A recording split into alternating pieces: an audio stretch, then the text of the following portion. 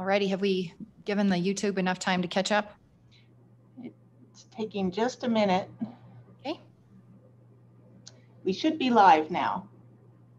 Okay. Well, this is the Joint Conference Committee on Senate File 130 dealing with charter schools. And we received your concurrence request. And as the Senate looks at it, we had a number of concerns, but I think that the primary one would be the purpose of this bill was to create a second authorizer for charter schools. And the Senate version authorized the State Lands and Investments Board, or the SLIB, to be that second authorizer, but still retaining the current process in place, which allows a school district to be the authorizer and those to be decisions, if denied, to be appealable to the State Board of Education. So in studying the amendments that were adopted on the House side, I think there were more or less 3 to 4 issues that I think that we're willing to visit on. But one is discussing some limitations on the number of charter schools that would be authorized. In looking at the amendments you adopted, I think that you wanted a maximum of 3 schools. The Senate has talked about, maybe we could discuss incorporating a sunset period in the alternative. The other discussion point is who that second authorizer might be. And I think we feel very strongly that an election will probably make it more difficult, if not impossible, to get a charter school off the ground. But we would love to have a conversation with you about potential authorizers, if not SLIB. Some other options could be county commissioners. And then the final issue that we'd love to explore some options with is the appeal process. I believe in current law, it's a school district is the authorizer and they make appeals to the state board, but we'd be willing to discuss making that perhaps the SLIB or the Office of Administrative Hearings and Appeals, or we could have some other variations of that. We could have the State Board of Education look at applications and have the final authorizer be county commissioners. And then we also wanted to just have a conversation too about the qualifications of PTSB. So those are some of the things that we're interested in discussing with all of you. But I think the thing that we feel most strongly about is not having the election. So with that, Mr. Co-Chairman, would you like to offer some comments? Yeah, so Madam Chairman, thank you. And, I think we didn't feel like the State Loan and Investment Board was close enough to the people. And really didn't have the knowledge other than the superintendent. So obviously what we chose to do was make the superintendent of public instruction the authorizer upon an election. And so there's 2 ways that can happen. As you know, one is the more arduous, which is you go out and petition and get it done. And the other one is you bring an application and then the superintendent puts it out to an election. And I really don't see that. And then obviously the size of the district, of the charter school district, can be small or big, but no bigger than a school district. So I guess I'm struggling to understand, if you can't get a vote of the people, then why would we want a charter school if we don't have a vote of the people to support that notion? I think some of our concerns. Mr. Chairman, would you mind turning on your microphone? I think some of our concern there is that an election is a very expensive way to go. This is really an administrative issue within the executive branch. And, we're a Republican and not a plebiscitary democracy. So we didn't think we've used elections a lot on tax issues. And that has worked well for us. But on making this kind of administrative decision, we think it's a super expensive way to go, and B, not something that is the primary focus of most people. So we wonder what kind of turnout you'll get and that sort of thing. We think it just basically doesn't make any sense to do it that way. And if your objective is to get somebody closer to the people, what's wrong with the county commission? Because all these districts are basically one county, within one county. So you have counties with multiple districts, but there you have a locally elected body that is close to the people. So that would be an option that we could consider. So just thinking here right now, currently, it's by a vote of an elected body close to the people, a school board that's elected by the people. So I really don't see anything wrong with the school board making that decision. I think it should be a much higher standard to create a charter school outside of the scope of what a school district would want. And so I'm not convinced that it should be the vote of a county commission. But let me write down some options here. And so one option would be on authorizer would be county commission, and then my fellow committee members can talk as well. So either one of you, go ahead.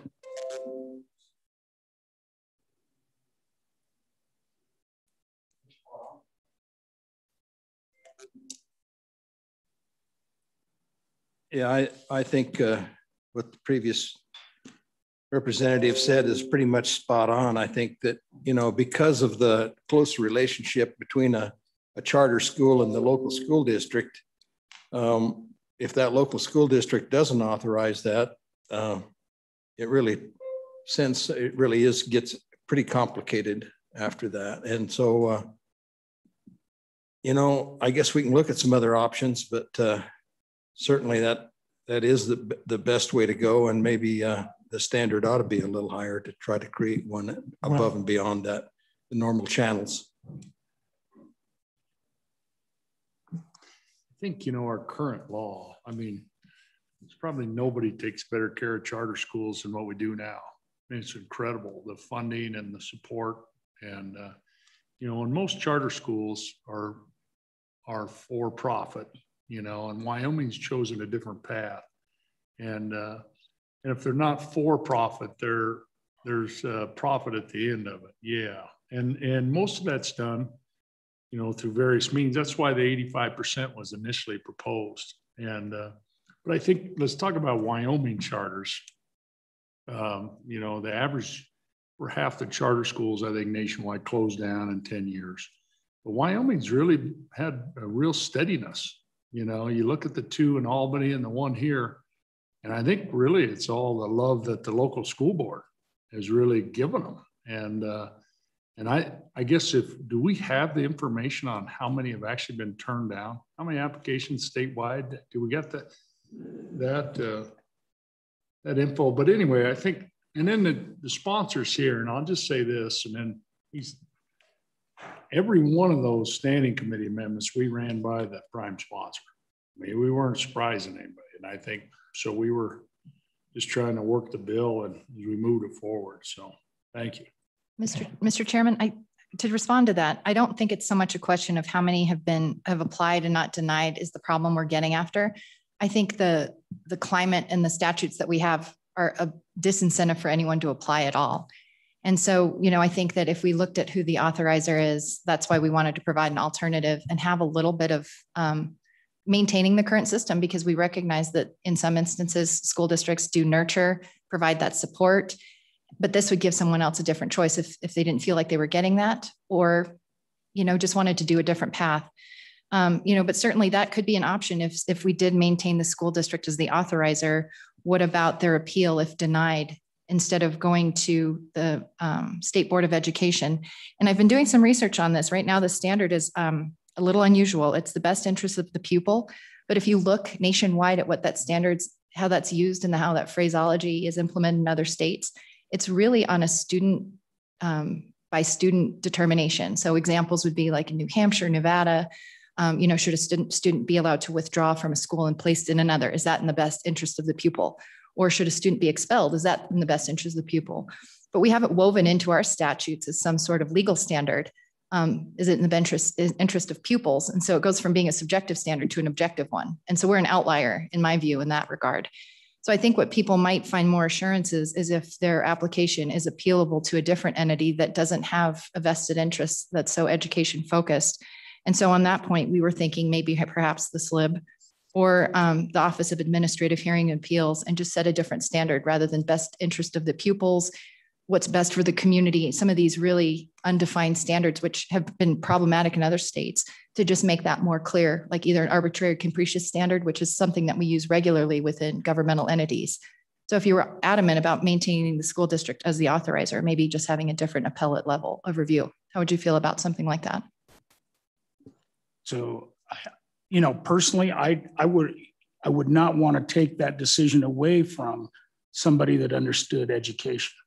So to me, going to a different appellate, whether that's that's SLIB or somebody else, I just think it's the wrong path. And I think this should be hard. I think it should be hard to do. That's where we differ.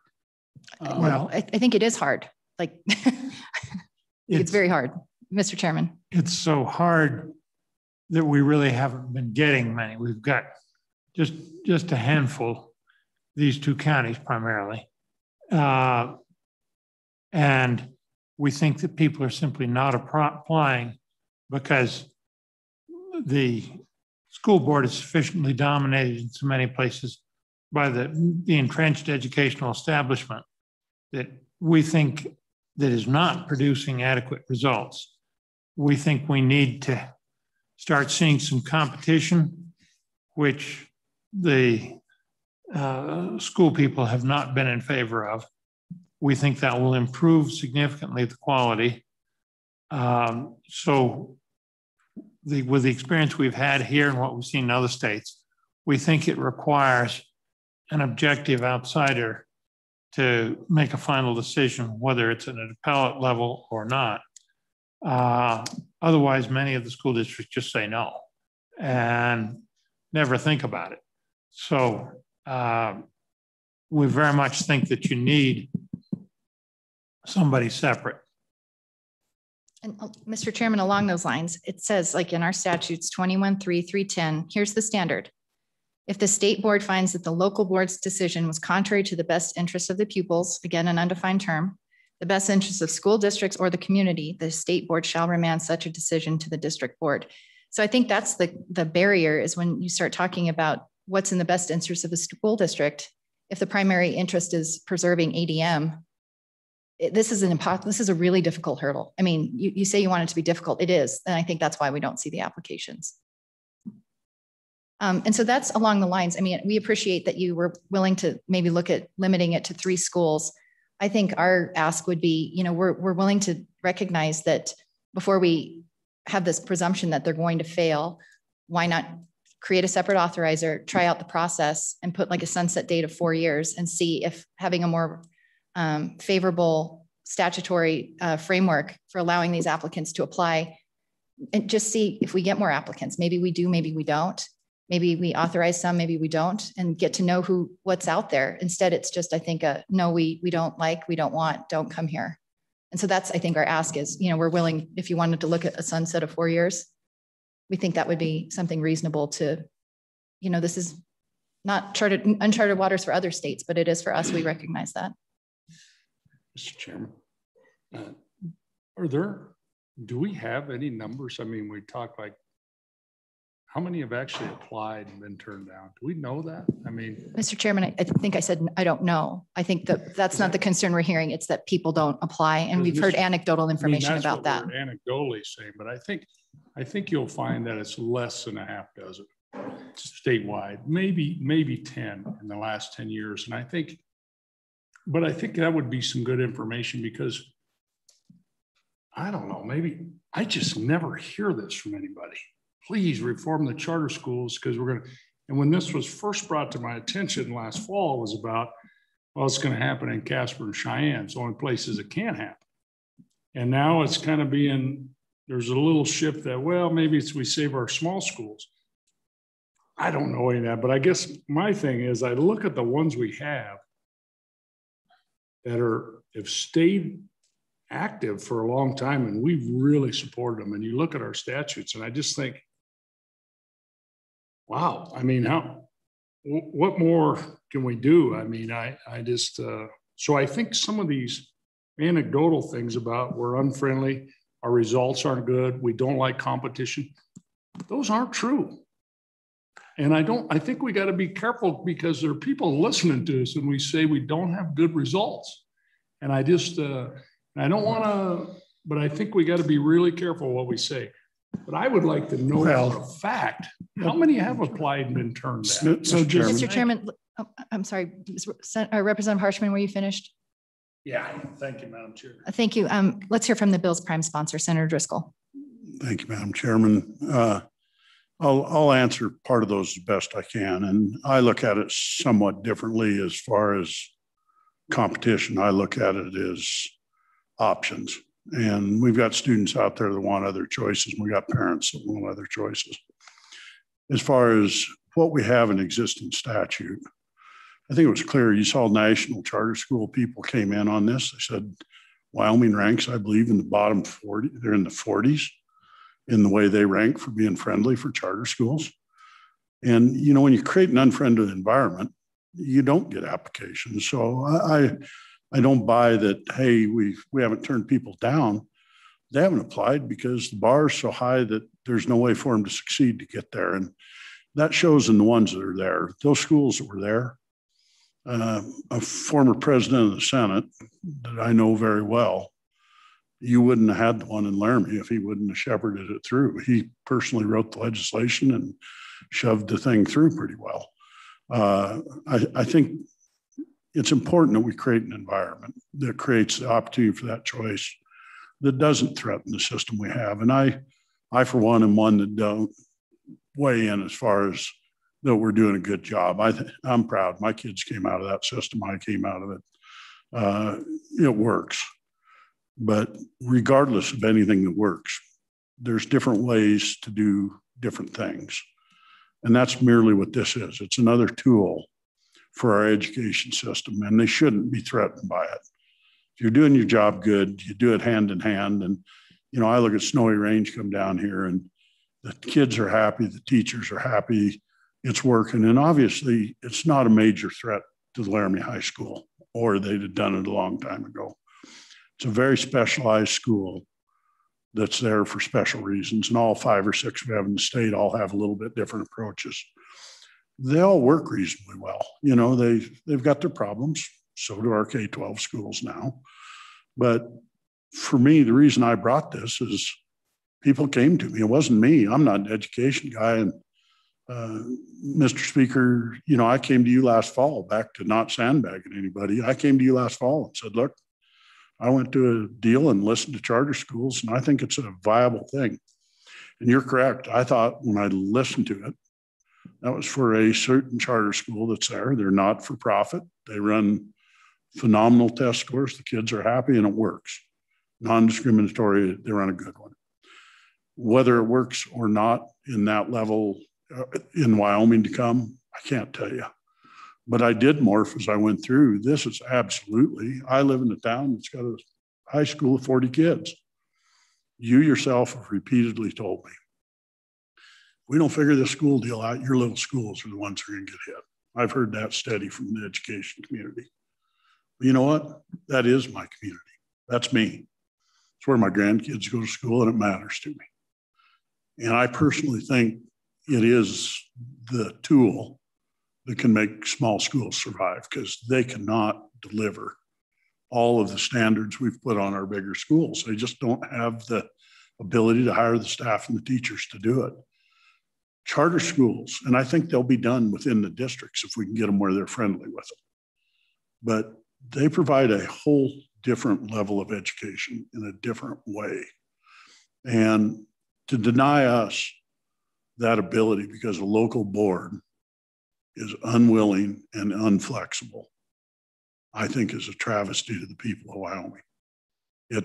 Your local boards, no one wants to create competition. And I sit here looking at 2 educators and a good friend of mine. And we talk about being open and trying to embrace change in Wyoming. And this is a classic example. We're fighting change. And the interesting part is this. It's not going to be a runaway. Why not take a look and let's refine it as it goes along, but don't load the bill up to the point that it's not workable. And, you know, I did go along. You're correct. Because if I didn't go along, the bill was dead. We wouldn't be sitting here today. If I'd have fought hard with you I wouldn't be sitting here today because the bill wouldn't have made it. I thank you guys. You gave it an honest hearing and we went through it. You did what we all do. You amended it to where you thought it was better, more workable bill. In some areas, I agree. In many, not. You can't have the fox guard the hen house. They're just not going to open the door in most cases. And particularly in some of the districts that need it the worst, the local school boards are resistant to change. And I can tell you, we run a modified one once again in Hewlett. If you pick up some national news articles, you'll see that Hewlett has a community farm as part of their school. First one in Wyoming. As a community farm.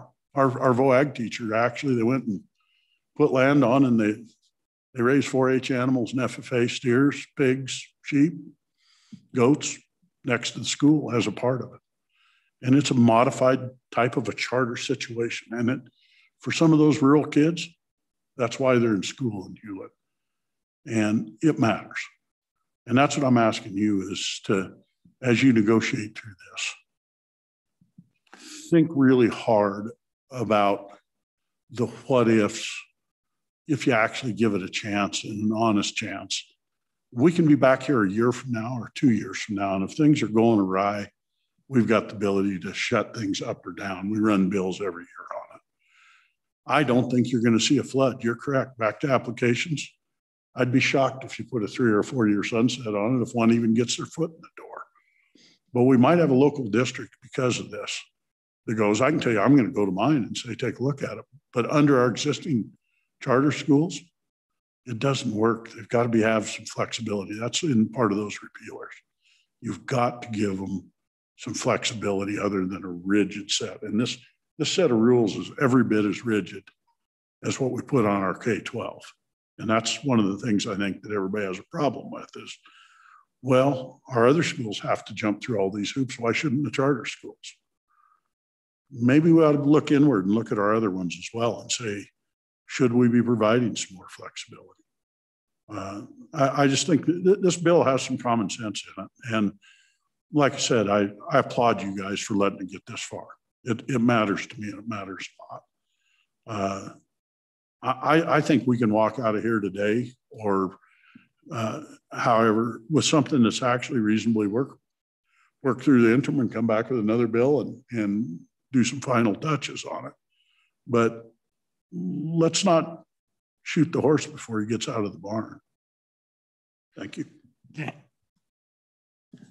Let me say my perspective and get involved in this. Of course, I represent a large district and I hear complaints, and I was embarrassed to read in the recalibration report, the comments there that they made in terms of the quality where we're not getting what we're paying for. And that's very blunt in that report.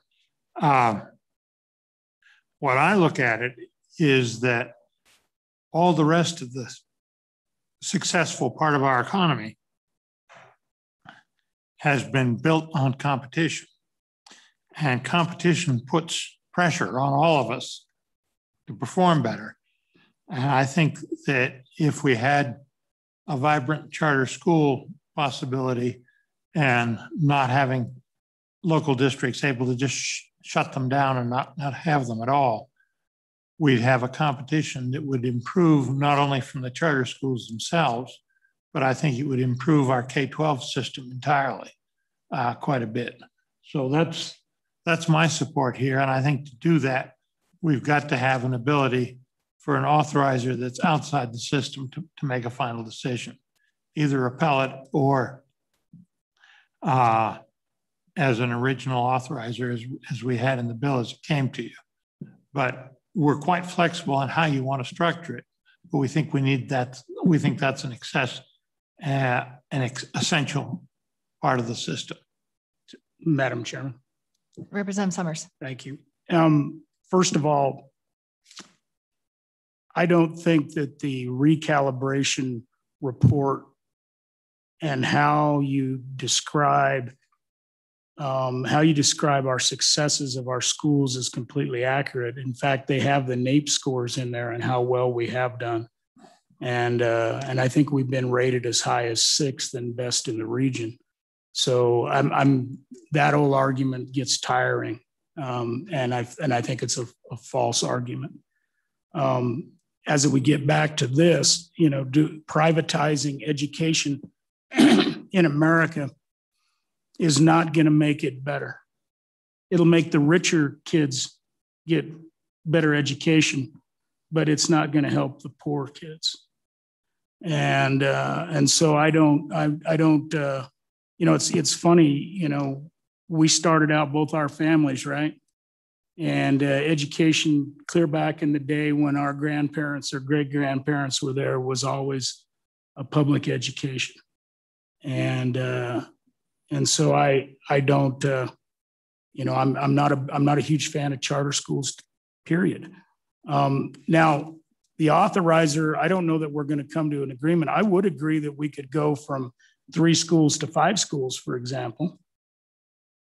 I think that's something I could consider. I don't know how my fellow committee members think, but the authorizer, I don't envision us changing that now. Now, remember, this is going to go into a study.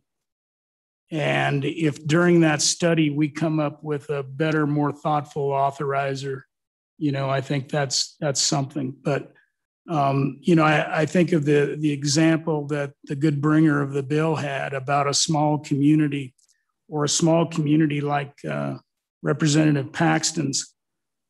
If they wanted a charter school and they went to the vote of the people in that community, those people would support it.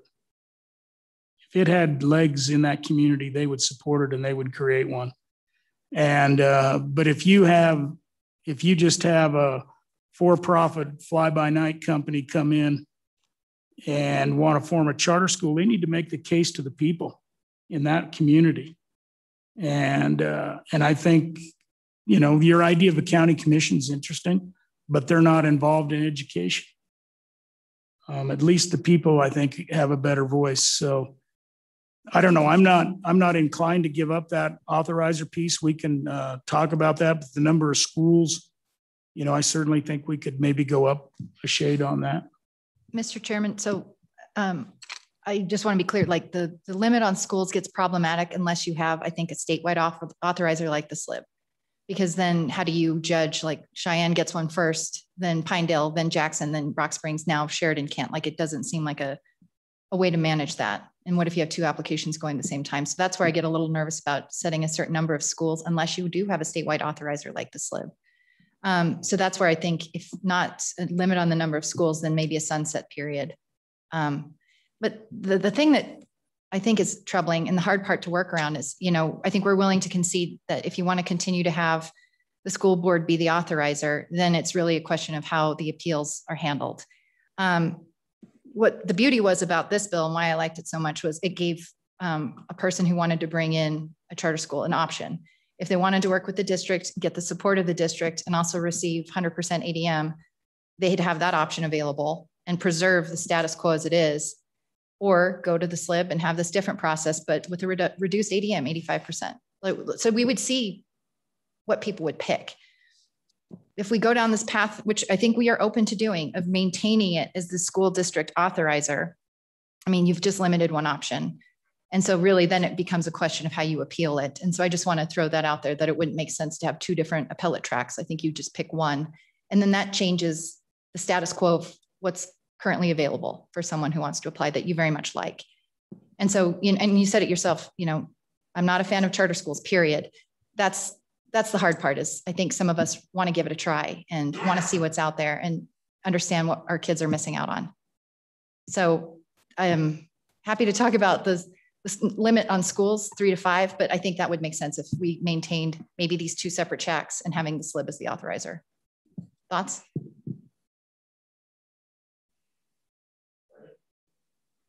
Representative Paxton. Madam Chairman, I'm not opposed to looking at some alternatives for an entry of a charter school. But what I do believe is that if we do that, then we have to hold them to the same kind of standards that we're holding our public schools to. If we're spending public money on that, we can't have teachers that are not certified by the STB state, teachers. But so, and I think that was part of what we saw in this thing too, is that they're not certified by PTSB. And I think that's part of it. We need to have those people. They have to be held to the very same standards as the public schools are right now. So I'm not totally opposed to looking at some alternative, and I don't know what the best one is. You know, I'm probably a little more in favor of the study first, and then stepping into it. But you know, I see some potential for it. I don't have any resistance to that. For sure, we need some kind of an option. If the local school district turns you down, then there ought to be someone else you can go to without, that shouldn't be too complicated, you know. Mr. Pack or Chairman Paxson, yes. If we go down this path of still allowing a SLIB separate authorization track, I think that's something that the Senate could come around to, is the PTSB oversight. I think that's something that we would advocate very hard if that gives you and alleviates some of your heartburn with having at least 2 separate authorizers. Representative Harsh. I think the SLIB, I think we got to be careful. I mean, first of all, Supreme Court said we're in charge of education in the state. It's the legislator's duty to make sure it's thorough and efficient, and adequate. And I think as a creation of the legislature, I don't think the SLIB is they got enough on their plate, and this isn't one of their deals. So I mean, so that's why we didn't go with it. I mean, whether it's the state board or the superintendent, if you want a second authorizer, but to put it on the treasurer and the auditor and have those folks, we got them doing other stuff on state loan investment board, in the state. So I think that was something we had trouble with. And I just, we created the State Board of Education. Maybe that's a place for us, but I just, I don't know. I think that's problematic. And just hold on. Okay, go ahead. So, Mr. Chairman, just to respond to that. So in our conversations in drafting the bill, we picked the SLIB because they are elected officials. And I do always find that this curious notion of who's closest to the people. I mean, they visit every community, they're elected. But, I think if you limit the number of schools, like how much work are we really adding to their plate? And we put a provision in there that says they have to check all the boxes for accreditation as required by the Wyoming Department of Education before it even gets to the SLIB. And so I think, as someone, we just worked on that gaming bill, and we're trying to create a clear process for someone to get their gaming license, and it's a check. Did you check all the boxes? You got your license. I think that's what we're trying to get to a little bit, with a little bit more ease and certainty rather than the subjectivity of each local district. But Chairman Scott, did you want to comment? Well, if you don't like the SLIB board, how about going either with the county commission because they are outside the educational establishment, or going with a system of an appeal through the Office of Administrative Hearings advising the state superintendent with the issue, has the local board been arbitrary and capricious? There's 2 different ways to do it. Are you interested in either of those? Until we study this in the interim, I personally don't want to open this gate. So if you want to, I think it's a fairly high bar that we created. And I want to see that in place until it's been studied. And if we open the gate now, then the study's meaningless. We've already let the cow out. And so I think it makes more sense to study this over an interim. These things are not what you would call new. They've been around the United States for a long time. There's lots of experience. Frankly, I think the study is an attempt to just not do anything. I think we need to get moving on reform in our school system We need the benefits of competition because that's worked so well from all the rest of our society. Let's stop being around the bush and actually do something.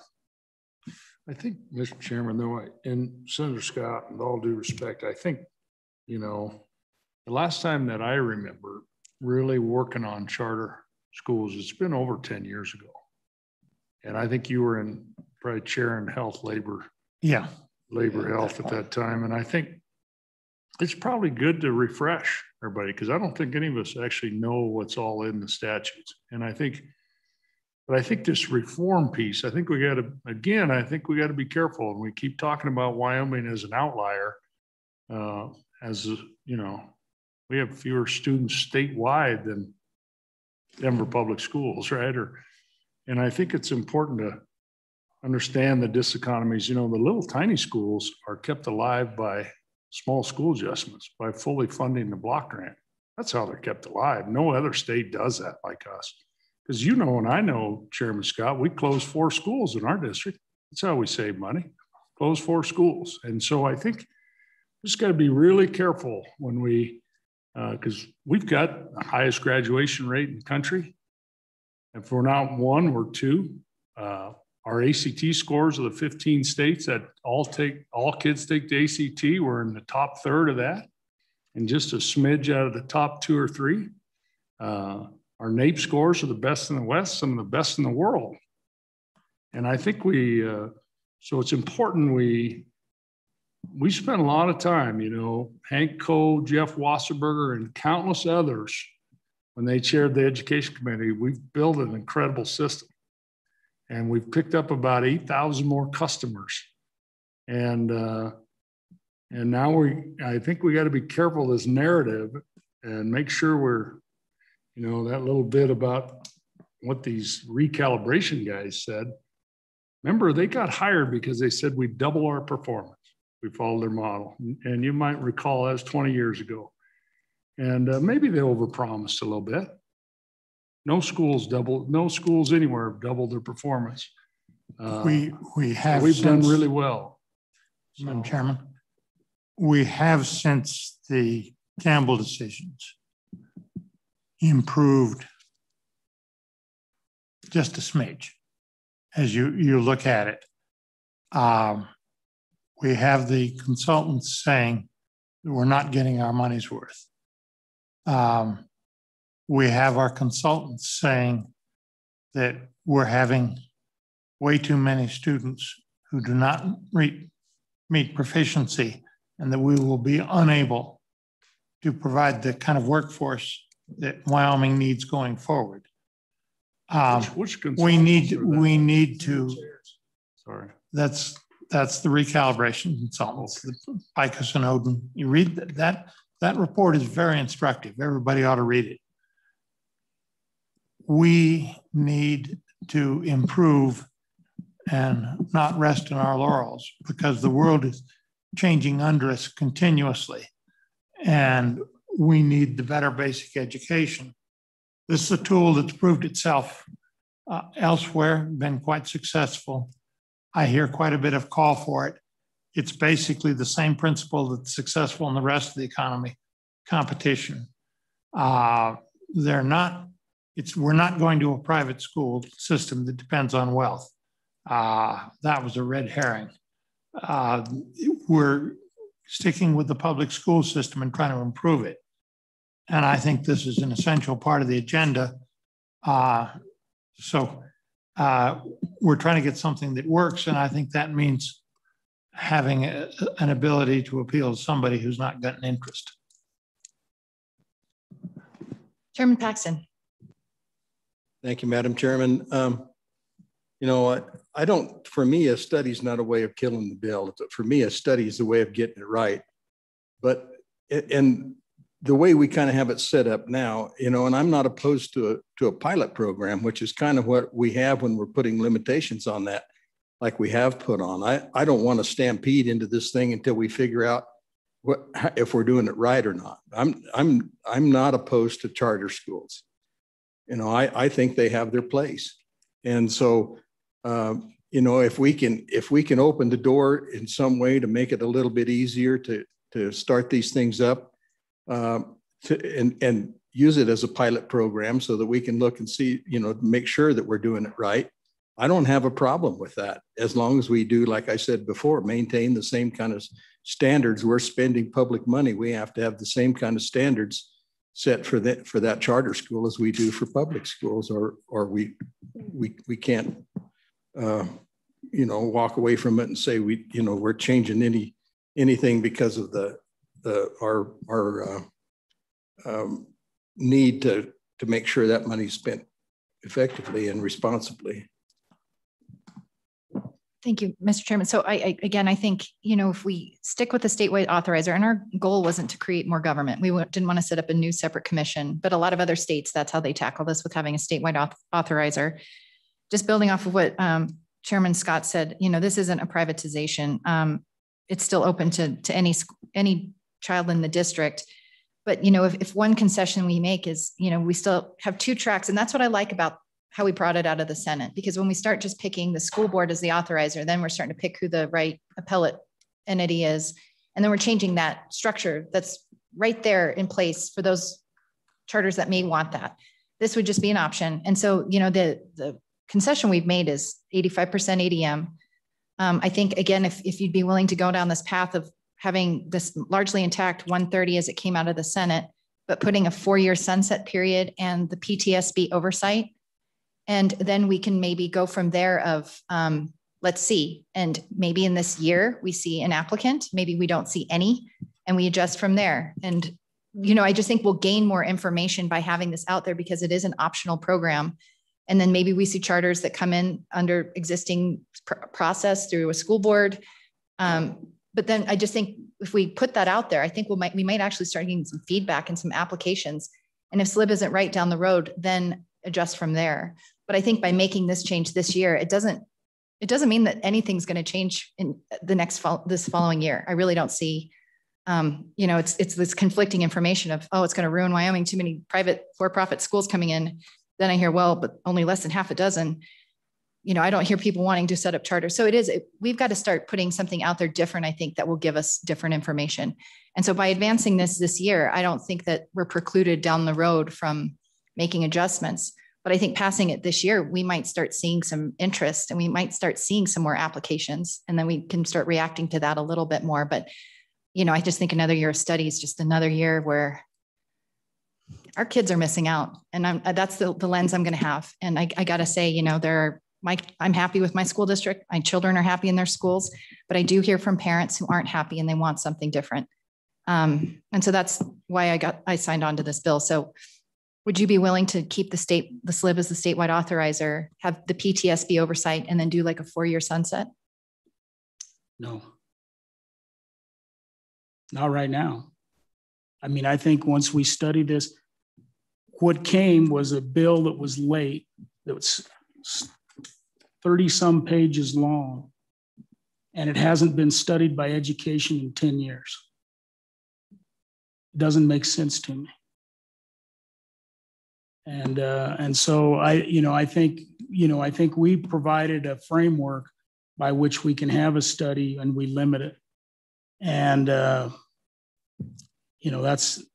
we can adjourn for now and come back and visit later, but and then we can each visit on our sides. But Representative Paxton, would you be willing to at least entertain the conversation of having the SLIB be an alternative statewide authorizer, PTSB oversight, and like a 4-year sunset? Probably not. All righty. I think my concern with the election is, I've heard we don't want to have for-profit big companies fly by night, I think as they're described, coming in. But when I think about elections, they're expensive, and I don't know how small entities get a charter started on a different path with an election. I just think that's an expensive barrier. So Chairman Scott, do you have any thoughts? I think we're somewhat in an impasse, Chairman. Chairman, any other comments with our impasse? Senator Scott, do we just adjourn the meeting? And procedurally, I don't know where to go from here. I could use your assistance. I think if we've thrown out quite a number of options, if y'all are willing to seriously considering any of these options, we're available. Come see us and we'll meet again. But if you're not, well, then that's the way it is. Yeah, and Madam Chairman, we'll go back and we'll take into account the county commission option and changing the and the other one we'll discuss is what about the state board as the other authorizer. So somebody that actually is invested in education. We haven't talked about that, but I'm just throwing that idea out there. I think they're so much part of the education establishment and have so many other duties for a semi-volunteer board. I don't think that's a realistic option. And then, Mr. Chairman, the offer remains, I think, as we talk about studying an interim, if we don't get a product out of this session, I would highly encourage us to spend some time, and I'll make it as accommodating as possible, but to go visit some charter schools in other states. I do think that as people travel and they see what's out there, there's a sentiment that our families just don't have all the options if they're having difficulties within their district. Representative Paxton. Madam Chairman, thank you. Has anyone from the Senate approached the county commissioners to see if they would be willing to take on that responsibility? Because I think that's probably another factor in our decision-making process. Mr. Chairman, I have not reached out to the County Commissioners Association. We wanted to see if there was any, after my walk down the hallway, I got a very strong sentiment that the majority floor leader didn't want to have much conversation on this. So I didn't invest a ton of time in exploring some of those options beyond the research I did all weekend. But Senator Driscoll's back to you. I think to recap, I think that there is not a lot of interest in advancing a bill, but they were willing to maybe have a conversation about allowing the county commissioners to be an authorizer. Madam Chairman, I do think we need to find something outside, and I don't know how we do it right at this meeting, but I had visited with majority floor leader on the other side about this at length, and I can live with it. Outside of the slip board, I think we can fix it going down the road. But I think we have a little disagreement on once an application is correctly done and in place, the question is not an education question. That's back to the authorizers. The question is a fairness question. Did they treat the applicant fairly? That's not an education issue. The education issue is in the charter itself. When you read through the bill the way it's written, it's contract. It's all written and it's contract is the way it goes. And consequently, when you run into a situation that you're arbitrarily turned down by a local district, and there is an unwillingness of the existing education body to look outside of their realm, I think it's really important that someone fair does it. And to me, it's, it can be binding arbitration. It can be using the Administrative Procedures Act, but someone has to decide whether the local school board acted fairly in denying the application. That doesn't say that that administrator plays a huge role in that end. What they merely say is, did they get treated fairly? And I don't think that the State Board of Education is the correct place. My visits with the superintendent was, she was comfortable with it going to the slip board. That's why we went there. That was how we got to that point. My end is, like I say, is I think there's some confusion about, as far as the authorizers happen to be wildly good at education. Really what they do is they authorize that other board to go in place. And the board then is accountable to the contract. And that's really what it is. It's a bifurcated contract. It's two levels. One's the application. The other one, as you go into the guts of it, is what they agree that they're going to do when they teach with it. That end will be done with the State Board of Education and whatnot. That's not done on their own. So the authorizers to me is I'm not crazy either way. I'll live with it. I think that the other two members of this committee are probably stouter than I am on it as far as where they're at. But I do think you've got to have it where if someone's going to go through the effort to put together a group of parents or a charter school group comes and helps them, they need to know that they've got a fair hearing. Why bother putting the application together if you're going to be told no? You're going to walk out in front of a group of people and they're going to say no to you before you start. Why apply? And that's the whole point of it to me, is make sure that they don't unfairly get turned down. And that's what we've got to try to do here today, is who is the best arbiter of that. And Mr. Majority Floor Leader, I look you in the eye because you keep saying, well, they've got to be an education person. And I'm like, no, they got to be a judge. They've got to sit down and look and say, did they get treated fairly? And if they did, they're stuck. If they didn't get treated fairly, that's when the other part of this bill kicks in and says, look, they've now got the ability to form their own board and work independently, because it's obvious that this local school board's not going to deal in good faith with them. And that's what the authorizer does, or that's the way I see it. You know, and the way, obviously, you know, the way the bill's crafted now is it as the authorizer is the superintendent, but it's a vote of the people. If it's wanted in that area, the people will support it. It's that simple. But we'll listen, you know, to, you know, the reason we threw out state board as options, right? You were throwing out county commission. I just threw out the idea about the state board. So we'll take your stuff under advisement and come back. But, you know, I think, I don't know, it's just kind of where we're at, I think. You know, along those lines, you know, I'm just going to keep hammering options. PTSB, who the authorizer is, 4-year sunset, keep the 85% ADM. But along those lines, if it's the county commission or even the state board of education, what's the standard of review? And I feel very much strongly to Majority Floor Leader's point about arbitrary and capricious decision-making for any governmental entity. That's always going to be a concern for me. And so it is, if we were to go down the path of the state board of education or county commissioners, the reviewer, the appellate level is probably OAH or something that has a clear legal standard that's defined. Because right now an undefined term, like when you read that law, I don't know how anyone would want to apply for a charter school when you don't have a clear understanding of what discretion the school board in saying no is. They could say, well, we don't like the color of your shirt.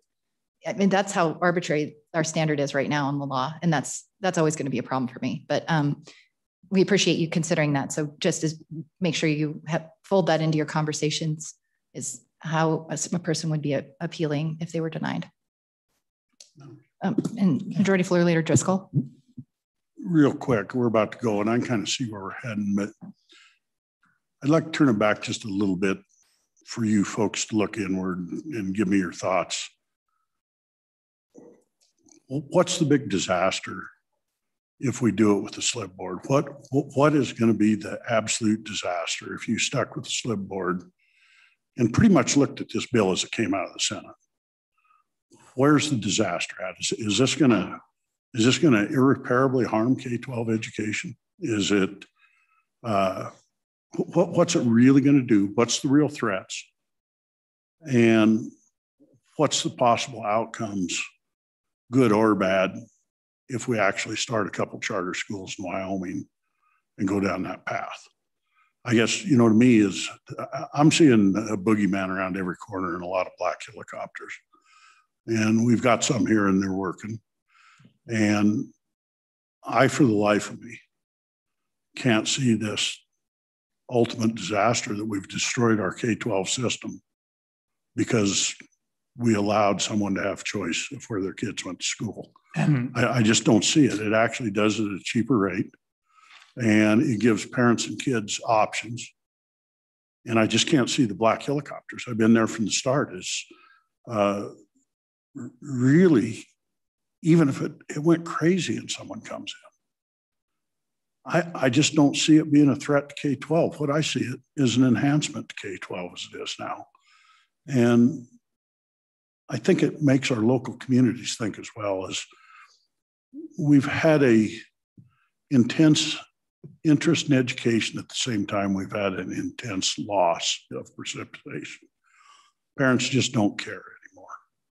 You know what parents of charter school kids do? They care. And that's anytime you can make parents care, we've gained. Anytime we can have happy teachers, we've gained.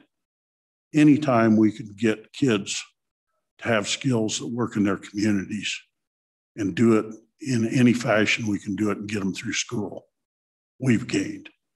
And that's my question to you is, why? Why are we making it impossible to do it? If the horse runs, we can slow him down. We can sit here next year and say, oh, we need to slow up. We've got 5 applications in. It's a major threat to our K-12 system. We can say timeout. We've got the ability to do that. They're not going to happen overnight. Mr. Chairman, let me follow up on that from personal experience. We went to a system of choice schools in Natrona County, and we had some notable successes. The Casper Classical Academy, the Wood School of Choice, all of them, they worked very well. But not all the ones that were tried worked very well. My son was in one that had a particular structure, and the teachers involved had put it together, and it proved not to work very well. And what happened was, at the end of the semester, the parents all voted with their feet. The children went back to the public school, and no great harm was done. He went on, spent a year in Speaker Hirschman's, former Speaker Hirschman's football program, which was good for him, and then went on from that. The price of experimenting is sometimes you get one that doesn't work, but as Senator Driscoll said, what's the downside? I've seen the downside, and it really wasn't all that bad. We were able to remedy it quite rapidly, and that's what would happen. So they've got to compete successfully, and with our choice system in Casper, some of them did, and some of them didn't, and the ones that didn't, well, it came to an abrupt end, and the kids were fine. The kids were surprisingly resilient. But a lot of the ones that have gone through this, the ones that have been successful, have been getting a better education than they would have otherwise. Because with the choice, you were able to match the school and its instruction method with the kids. So I think you've got to look at it that way too. And Mr. Chairman, just one final comment about the election. I suspect an election in Pinedale is a lot different than an election in Cheyenne. I mean, that's the heartburn I have is I can see in a small town where an election getting on the ballot, there's a very charming, I understand that. I don't know that my community is small like that.